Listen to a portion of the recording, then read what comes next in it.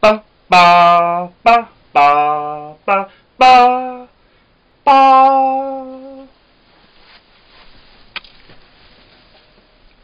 Hello, I'm Proffessoer Oxhead, Professor of Particle Physics at Christ Church College, Cambridge, and welcome to this Open Luniversity special to mark the switching on of the Large Hadron Collider in Geneva, which is probably one of the most exciting events in particle physics of this century.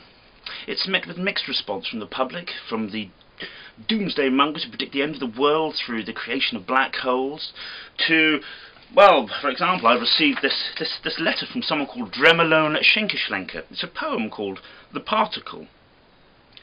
At the brink, on the edge of the line, fringing the perimeter boundary of the periphery border limit to the outskirts of space and time, during a split picosecond there was a fraction of an instant when, for just one moment, a particle with no charge or mass existed for a while.